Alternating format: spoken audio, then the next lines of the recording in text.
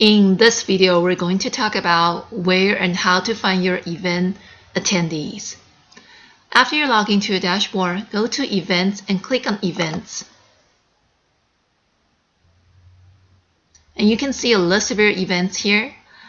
Go to the one you need and click on Attendees. Right here you can see how many tickets you have sold, how many people have checked in.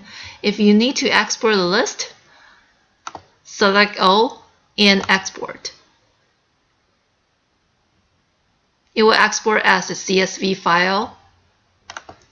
If you need to print the list, go ahead and select All and print. You can also email the list to another person or anybody within your account here.